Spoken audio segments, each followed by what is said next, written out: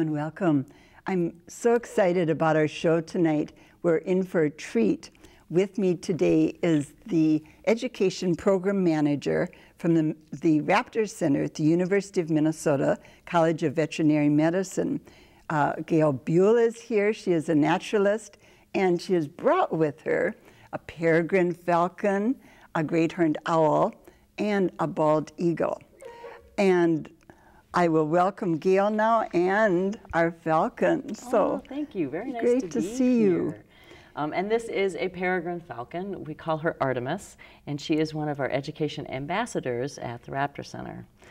And every bird, you and I were just clarifying this, so I was asking you, every bird at the Raptor Center, Gail, is a bird that has been injured or hurt in some way. Correct. We have our clinic, our hospital, so to speak, takes in injured and orphaned raptors between 700 and 800. And actually, we've broken the 800 mark already this year. And so the goal for the clinic is to try to get the birds back out into the wild. The education department, which is what I am part of, we have 33 permanently injured raptors that cannot be released to the wild, but they get to learn a new job, and that new job is being a teacher and going out to classrooms across the state, as well as going to scout programs and community programs, even county fairs and state fairs, to let people get a beak-to-nose experience with live birds. Beak-to-nose. Beak-to-nose, to hopefully give them a chance to see what our natural areas are really like and our natural neighbors are, and how important they are to our environment. The Raptor Center here is one of the premier raptor centers in the world. Yes, it is. And why are we given that wonderful distinction? What about this center sets you apart? I think when the Raptor Center started in 1974, and we're at the College of Veterinary Medicine at the University of Minnesota, and the two people who co-founded the Raptor Center were very interested. There was a researcher, Dr. Gary Duke, and then Dr. Pat Reddick. He was a student at the time, and he is a veterinarian, and he was a falconer. And Dr. Gary Duke was very interested in owl physiology, how owls work on the inside. And Dr. Pat Reddick was also interested in that, but he was also a falconer, so he flew birds like peregrine falcons for hunting.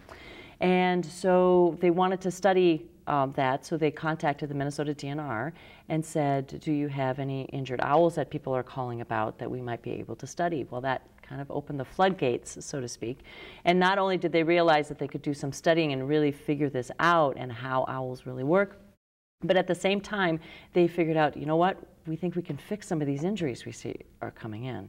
And so that was the germ of how it started. Now, why Minnesota is we are on the Mississippi Flyway. We are on one of the migratory pathways, the major migratory pathways for many, many birds, including many raptors. So many raptors right now are passing through this area, and a lot of them get into trouble. So we're kind of this area where a lot of raptors are. And so that, of course, gave us a lot of opportunity to take care of a lot of raptors, learn a lot about raptors. Because we're at a university and we're a teaching institution and always trying to learn, trying to figure things out, it's always a process of trying to, how do we fix these birds better? What can we learn from them?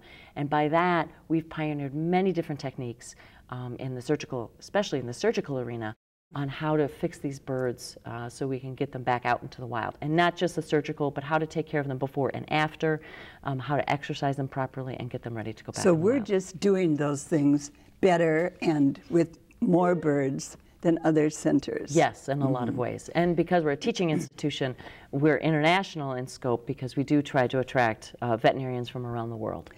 I read a wonderful quote on your website, and it said, every bird admitted provides a clue to the health of the ecosystems we share. That was a great quote. Isn't that a great quote? Tell us what that means to you. So not just the Raptor Center, but a lot of the university, especially the medical areas, the College of Veterinary Medicine, the medical school of dentistry is underneath the Academic Health Center. And a lot of us have realized over the years that it's not just about livestock, it's not just about humans, and it's not just about wildlife. We are all connected. And how are we connected, and how do we influence each other? And all of those things are very, very important. And so that quote is a very important one that you pulled out, because that's also what we do. It's not just fixing the individual birds. Some of our raptors have been endangered because of what we're doing as humans, and the pesticide issue, et cetera. Exactly. Has been a big problem with peregrine falcons for exactly. They are the DDT. top of the food chain predators, right? Humans are top of the food chain predators. So what is going on in the environment is often reflected in what is happening with their populations. DDT, like you mentioned, very, very important turning point in raptor conservation and all types of conservation, when we realized that DDT wasn't just out there killing insects like we wanted it to, it was affecting many, many other populations, including peregrine falcons, including bald eagles. And their populations dropped tremendously because of the use of that chemical. But even though that chemical DDT has been banned since the 1970s, these birds still face a lot of threats. Now, peregrine falcons came off the endangered species list in 1999, and they are doing very well. And in fact, in Minnesota, our goal was to have 20 pairs, breeding pairs of peregrine falcons in the state. And that was the goal, to get them off the endangered species list in Minnesota. We are over 100 pairs right now. Oh, that's great. Just since '99. Yes, it's wonderful news. The characteristics of what makes a raptor are fascinating. First of all, the talons. And I'm wondering if we can get a close-up of these marvelous talons, which are powerful. And obviously, you're protected with the great glove. But, and this is how raptors get their name. Raptors get their name because of their feet and catching their food with their feet. And that's very different than other predatory birds. A bird like a heron or even like a robin are grabbing their food with their beak, where raptors are catching their food with their feet. And so all raptors, and we have other feet here too, and you can touch those. One is from a red-tailed hawk and one is from a great horned owl. If you look, the claws at the end of the toes are called talons, and that's from a red-tailed hawk right there.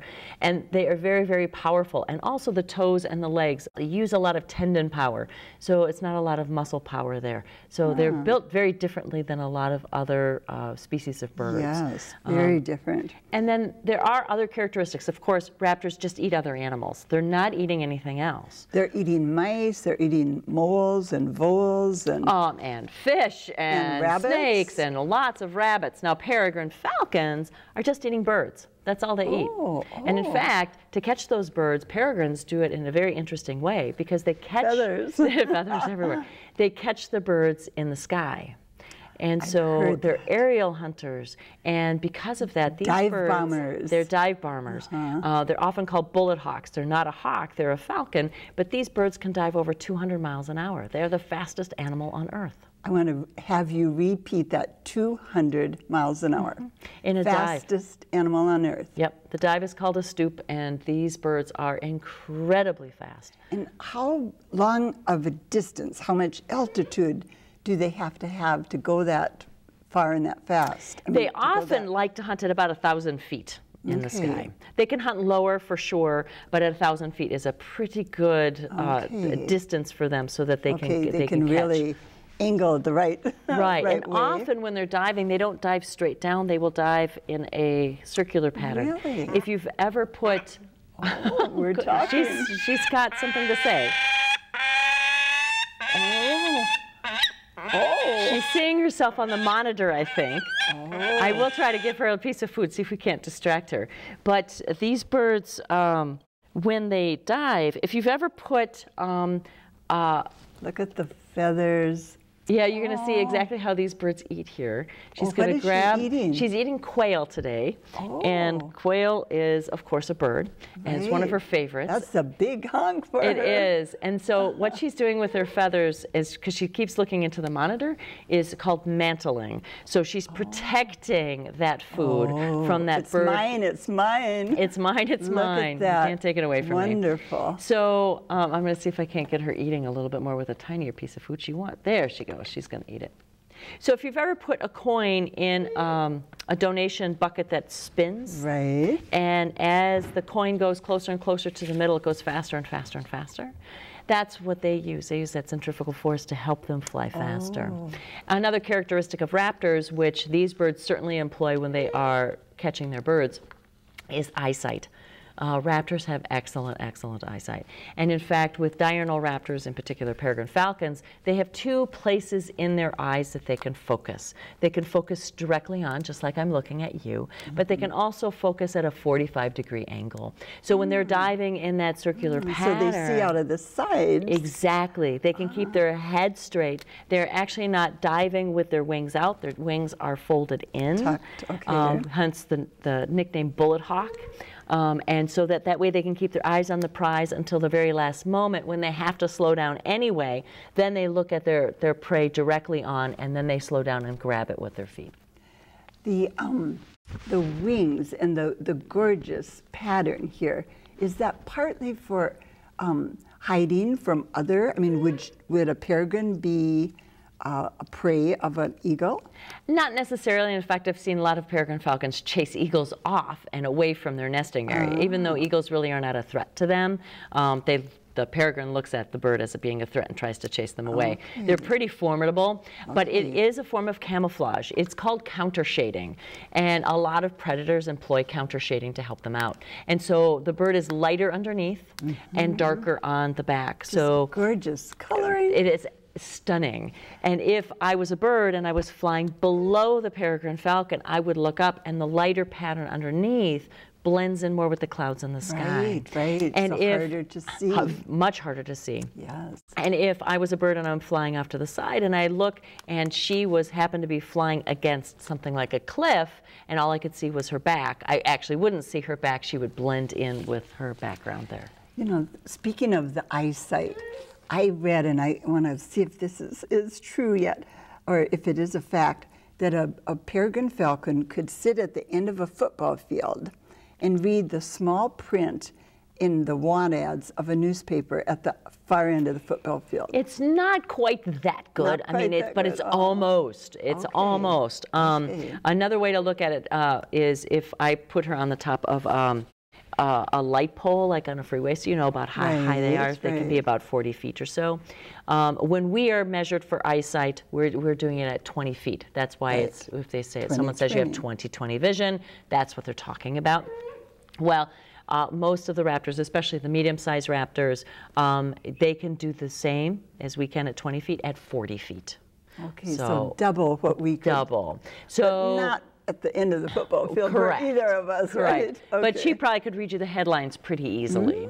So, but not the fine print and not the comics. So, just because we only have 30 minutes, I'm wondering if we shouldn't say goodbye to Artemis. Oh, and bring yes, we should. Our great-horned owl. Oh, I can't wait. She's been talking back there. Yes, some of you may hear a sound in the background, and you're wondering, what is that? It's This is a skull from a great horned owl, and it is definitely showing off the other characteristic of raptors, which is their curved beak. That curved beak that comes to a point is built for biting and tearing and biting and ripping. And so all raptors have that characteristic, but that's a skull of a great horned owl. And you can also see on that particular skull how large or where the eyes would be in an owl. Oh, they're huge, aren't they, in proportion to the skull? They're very large. And raptors' eyesight, generally, their eyes are about a third of the size of their skull. So it takes up a lot of space. Now, she's also in this kennel over here. Take me just a moment. So all raptors have a unique beak, they have the talons, they have the eyesight. Oh, here comes our next bird, folks. And you said she's been talking because she's hungry? She's hungry. She is also, the reason that she is at the Raptor Center is that this particular bird is known as an imprint. That means that when she was young, someone found her as a young chick, thought that they knew how to take care of her, brought her home, and raised her. And when her eyes opened up and started to clear, instead of seeing great horned owls, she started seeing humans. So she started associating humans with food and shelter and everything else. Now, it doesn't mean, this process is called imprinting. It doesn't mean that she thinks she's a person or that we're owls, but unfortunately she's stuck permanently someplace in between. And what that means is she doesn't react toward humans normally, and she certainly doesn't react to her own kind normally. And that causes her to be unreleasable to the wild, which is unfortunate. So that's the only reason. That's the only reason. She's with you. Notice, everybody, how she turns her head 180 degrees. Right? They actually can turn their head farther than that. Even further? Okay, yeah, and in fact, see if most people, and she might as she's looking around here, most people will ask me, well, don't owls turn their head all the way around? And my reply is there's actually no animal that can turn their head all the way around, because if they could, it would eventually unscrew and fall on the floor. It does sound painful, doesn't it? Pretty painful. However, owls can turn their heads 3/4 of the way around a circle either direction. So 270 degrees to the left, but then they have to bring their head back, and then 270 degrees to the right. Okay. And then they have to bring their head back, and she's showing off just a little bit there. Now look at her furry talons, or feet. Yeah, feet and with the feathers, yes. Now great horned owls and many owl species have feathers everywhere except for the bottom of their feet, their beak, and their eyeballs. Her eyelids have feathers on them. They do. And and her beak doesn't have any feathers too. But see that when we look closely. Oh, really? And these birds are designed for the winter. Now, this bird we would find up in the northern Minnesota winters, staying here all winter. Not just in northern Minnesota, Wisconsin, right here in the Twin Cities. And in the Twin Cities. Oh, definitely. Okay. They're very adaptable birds. They don't make their own nests. They take over an old nest from a crow or a red-tailed hawk or something like that. So these birds also nest earlier than any other birds in Minnesota. So they're starting nesting in January and February. And many people will start hearing these really start hooting and calling come December. And do they only come out at night? We think of owls at night. We do. A lot of people think that owls are just nocturnal, and that's not true. There are some owls that are diurnal or come out during the daytime, and there are some owls, like great horned owls, that are crepuscular. Thank you for letting me say my favorite word. I love that word. Say it one more time. Crepuscular. Crepuscular. Great word. And what it means is dawn and dusk. So these birds, they can hunt in the middle of the night, but they are most active just as it's getting dark and just as it's getting light. Now, is this the largest of the owls? It depends on what you mean largest. I mean, if you mean largest by height or largest by weight. I'm thinking height. Then no. No. The largest owl we have in Minnesota by height is the great gray owl, which, if I had a great gray owl sitting on my hand, would be about that this much high. bigger. Okay. But the great gray owl does not weigh very much. No, and I mean, we're talking 1 pound, 2 pounds? 2 pounds, 2 to 3 pounds for a great gray owl, and a bird like this weighs about, well, she's weighing in about 3 pounds. I know, that is such a fun fact, because we would guess much higher just looking at the bulky look. Yeah. We only have 10 minutes left, so I think we should say goodbye to this beautiful owl and bring on If you our could give me eagle. just 30 more seconds, I have something I would love to show your viewers. Oh, of course. Birds like this, they're hunting all different types of animals. These are generalists. They're eating rabbits, they're eating squirrels, they're eating other birds, they're eating mice, they're eating lots of different kinds of animals. But when a bird like this is sitting on a stump or in a tree, what they're doing is they're not chasing after what they want to catch, they wait. So they're stealth hunters. When they spot or listen and found what they want to catch, they'll start to fly, and owls fly completely silent. And I have a wing here that you can touch here in a minute. Look at that. And then when they reach close enough to catch the animal, they'll reach down with their feet and hopefully catch it. Now, let's say it's a mouse. Okay. In my pouch, I gave the Peregrine Falcon a piece of quail, but in my pouch here I have a whole mouse that I would like. Do you think she knows what's going on? I think she's got an idea of something's coming. She does. So in a moment I will go ahead and feed her this mouse. It's a dead mouse. Okay. It's dead, but it is a whole mouse. But it's a very interesting, fun process to watch, and I think she's going to be very cooperative. So here we go. Oh my goodness. And right down the hatch. Down the hatch. So oh my goodness. You notice gulp, gulp, gulp, gulp, gulp. Now she cannot you saw her eat everything, but her body can't quite use all of it. So tomorrow, she will cough up, or what it's called casting, a pellet. On the inside of that pellet will be the bones that she cannot digest, and on the outside will be the fur, feathers of whatever she ate the day before. And a lot of students actually dissect owl pellets in the classroom. And if you like to be a detective, it's a wonderful exercise for lots of people. Interesting. So, thank you for letting me show that. Of course, and I will be right back with the eagle. But this way, the first wing is the Peregrine Falcon. Okay. And then the second you're wing getting Max, the eagle, is the great horned owl.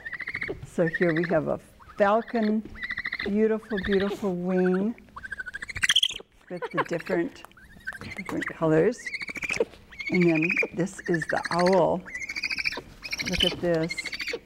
And to think, Gail, that they are silent and they're this big. And can you tell the difference when you feel the Peregrine Falcon wing versus when you feel the the owl wing? Yes. It's very different. And so what is the difference? What do you feel? Well, this one's rougher and softer. Softer. This one is smoother and harder. Exactly. The Peregrine. And that is part the of the owl speed. being able, the softness of that owl wing allows it to fly silently. On the leading edge of that wing, that great horned owl wing is a right wing. On the leading edge, there's also edges, it almost looks like a comb when you hold it up to the light, that also breaks up the air as the birds are flying.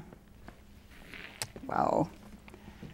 Well, folks, here comes the amazing eagle that I think we're all just in awe of in our country. So, of course, this is our national symbol, the bald eagle. And in Minnesota, we have a nice, healthy population of bald eagles. And the wing spread is 6 to 8 feet, right? Well, it's actually, we see a lot of 5-foot bald eagles, and then her wingspan is about 6 feet. Okay. And this is a female. How old is she? She is 13 years old, but bald eagles don't get their white head or tail, yellow beak or yellow eyes until they're at least 5 years old. Oh, she's just gorgeous. Yep. So if we saw an eagle flying that was under 5, they'd have the dark head, and we might even say, is that a hawk or an eagle? Right, or even a vulture. Some people will confuse it with a vulture. But often, when they're first leaving the nest, they're almost all brown with a little bit of white. The closer they get to 5, the more they have white splattered all over their bodies.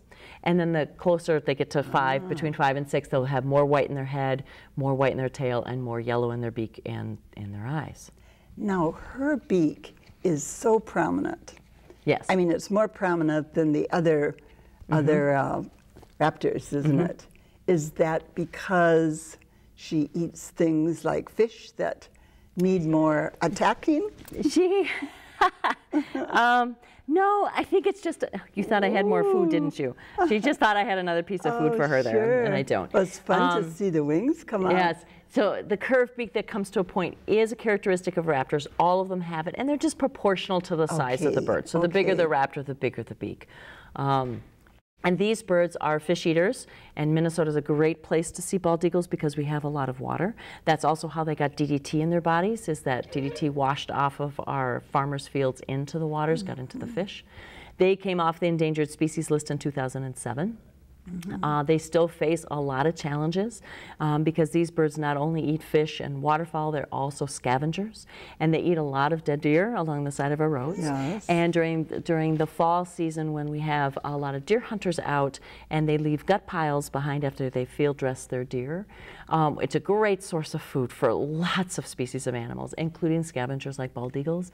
Unfortunately, if the deer were shot with lead, there's often small fragments of lead in the gut piles.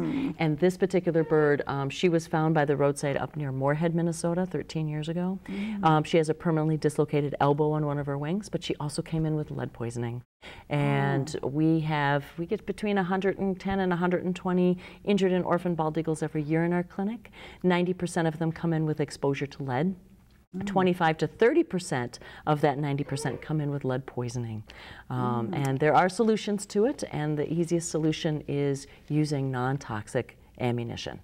And is that something that our hunting population is being taught or educated about? There's certainly been a big push to try to educate the hunting population and a lot of definitely responsible hunters who like to see bald eagles around are certainly looking into it and trying to switch. I read that the nests they make can weigh up to a ton, Gail. They can. Is that correct? Yeah, they can. These birds, part of their courtship ritual is to build on that same nest year after year. And so the nest every year gets a little bit bigger and a little bit bigger and a little bit bigger.